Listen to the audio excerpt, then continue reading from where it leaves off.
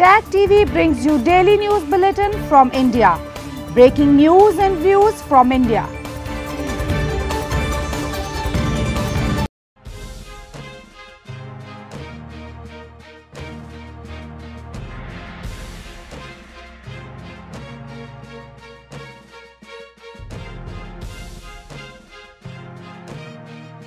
Good evening. Welcome to South Asia Newsline. I'm Yeshi Chonzo. Here are the top stories we are tracking for you on Wednesday, the 21st of April. India adds nearly 300,000 new COVID cases. People rush to get vaccine. Sri Lanka observes second anniversary of 2019 Easter Sunday attacks. And chariot procession honouring God of Rain kicks off in Nepal amid pandemic.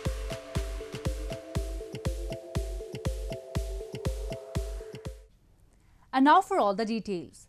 India reported more than 2,000 deaths from COVID-19 over the last 24 hours, the highest single-day tally for the country so far. Coronavirus infections also rose by a record, increasing by 295,041. Major Indian cities wore a deserted look as government across India have imposed local curbs. Amid the lockdown, Indians were seen queuing up at vaccination centres to get immunized as COVID-19 cases continue to mount in the country. India's coronavirus infections rose by a record, increasing by 295,041 over the last 24 hours, Health Ministry data showed on Wednesday. Major Indian cities, including capital New Delhi and Mumbai, wore a deserted look as governments across India imposed local curbs. Even as cases and deaths surged to record highs, Indian Prime Minister Narendra Modi earlier on Tuesday urged state governments to use lockdowns as the last resort to contain the spread of the second wave of COVID-19 infections.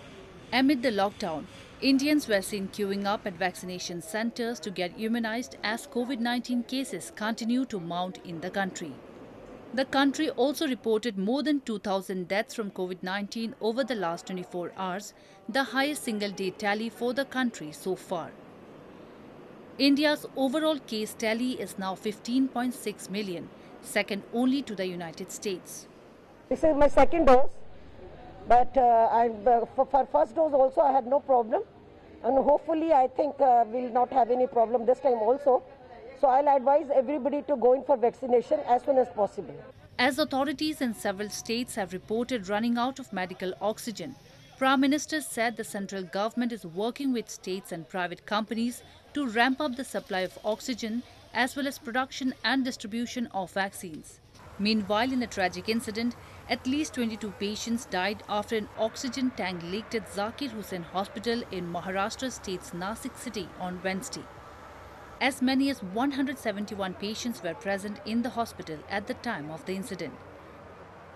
In news from Pakistan, Pakistan's Prime Minister Imran Khan has said that his government has no intention of lifting a ban on the Tehreek-e-Labbaik Pakistan hours after the outfit called off its protest, which last week also took a violent turn. This came after the government submitted a resolution to the National Assembly about expulsion of the French ambassador, a key demand of the TLP over blasphemous caricatures of Islam's prophet in France.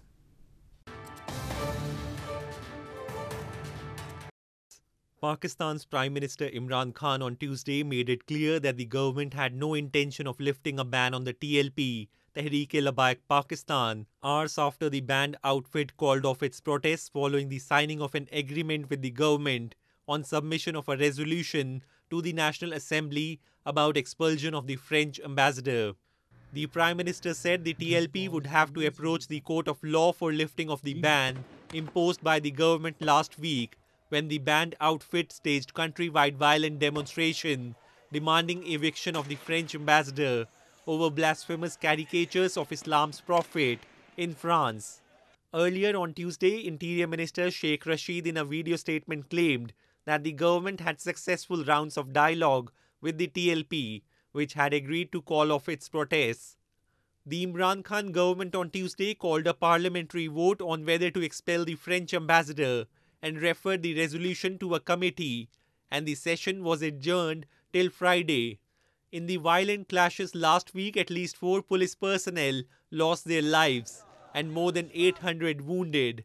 The Islamists said 3 of their members were also killed.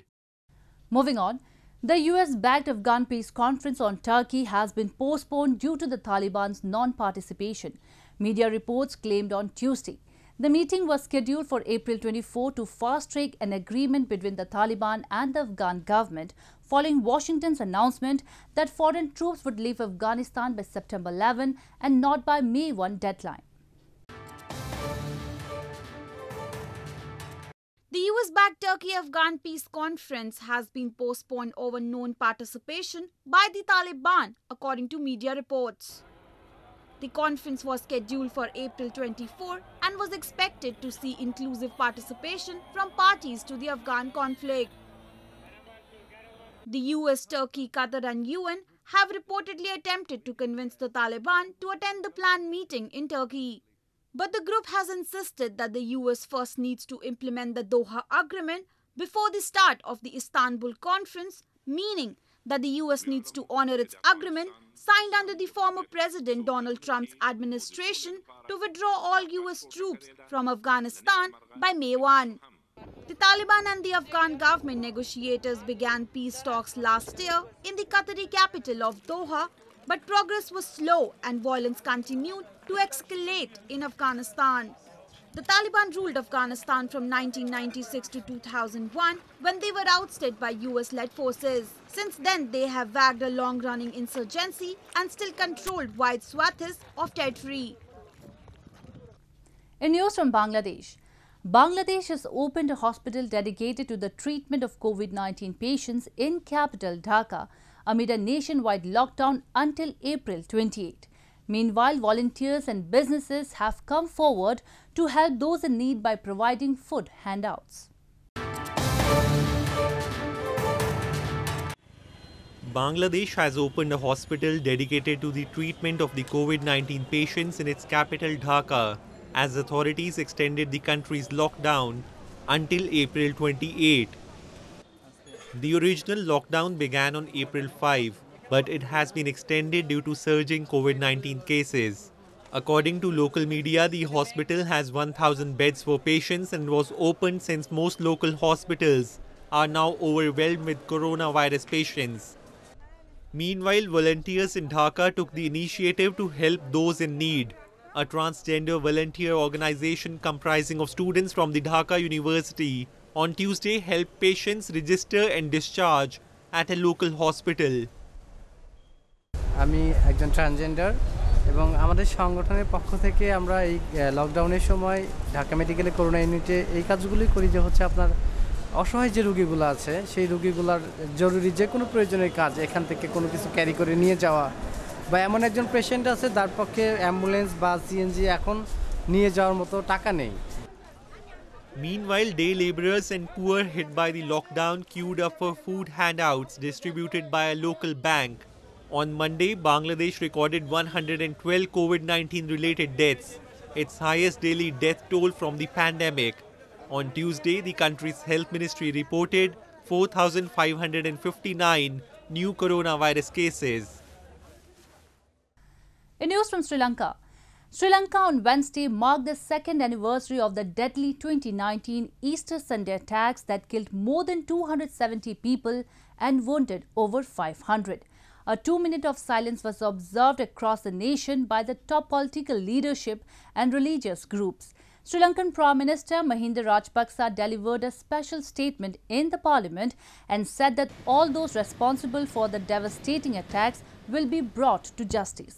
He said that the report and other documents prepared by the Presidential Commission have been referred to the Attorney General for legal action.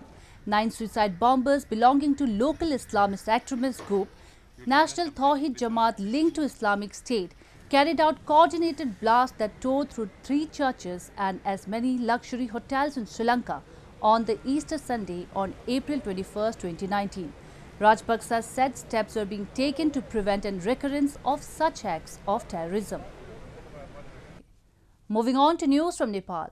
Nepal has started administering the second dose of Made in India Covishield vaccine, which is targeting those who had received the first dose from January 27 to February 22.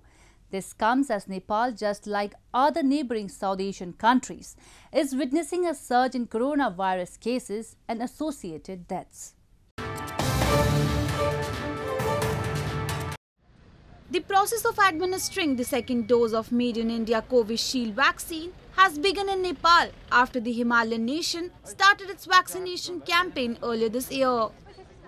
The second dose vaccination drive is targeting those who had received the first dose during a period between January 27 to February 22. The government of Nepal has administered the Covishield vaccine obtained from the government of India on grants. Nepal as of Wednesday confirmed 1,667 new COVID-19 cases, which also includes the country's former king Gyanendra Bir Bikram Shah and Queen Komal Devi Shah, who contracted the virus on Tuesday. As per media reports, the royal couples contracted the virus after coming back from the Kumbh Fair being held in India's Haridwar city. More on news from Nepal. The 3-day-long Setu Machindranath Jatra, one of biggest chariot festivals celebrated in Nepal's Kathmandu Valley, started on Tuesday amid a surge in COVID-19 cases in the country. One of the biggest chariot festivals celebrated in Nepal's Kathmandu Valley, the 3-day-long Setu Machindranath Jatra started on Tuesday amid a surge in COVID-19 cases in the country. Hundreds of devotees flocked to Tindranath Pathshala, where the chariot was being built for the procession from last week. Flouting social distancing norms amid the COVID-19 pandemic, devotees pulled the chariot through various locations of the city, thereby increasing the possibility of widespread infection. The chariot procession honouring the god of rain is also known as Jana Bahadyan Jatra. In the procession, a skyscraping chariot of Setu Machindranath is pulled from place to place during the 3 days. Each day, when the chariot reaches its terminus, a group of soldiers fire their rifles into the air.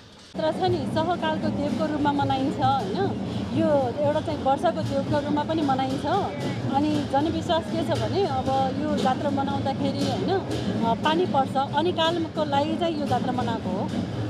This comes as the government on Monday had decided to cap number of people to 25 in public gathering and making it mandatory to seek local authorities' permission before holding any events which would bring large number of people.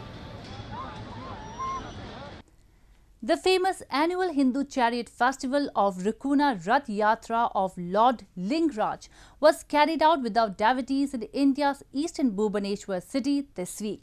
Last year, the long-running tradition was not allowed to be held due to nationwide coronavirus lockdown. However, this year, the historic procession was carried out without any devotees, keeping in mind the rapidly rising coronavirus cases. The famed Hindu chariot festival of Rukuna Rath Yatra of Lord Lingaraj, an incarnation of Hindu god of destruction Shiva, was carried out without devotees in India's eastern Bhubaneswar city. Last year, long-running tradition was not allowed to be held due to the lockdown in the country to curb the pandemic. However, this year, the historic procession was carried out without any devotees, keeping in mind the rapidly rising cases of coronavirus. Priests said thousands of devotees used to gather in large numbers to attend the procession. They believe that getting a glimpse of the chariot is auspicious and that those who attend will be rewarded with happiness. But the authorities decided to keep the event a low-key affair this time.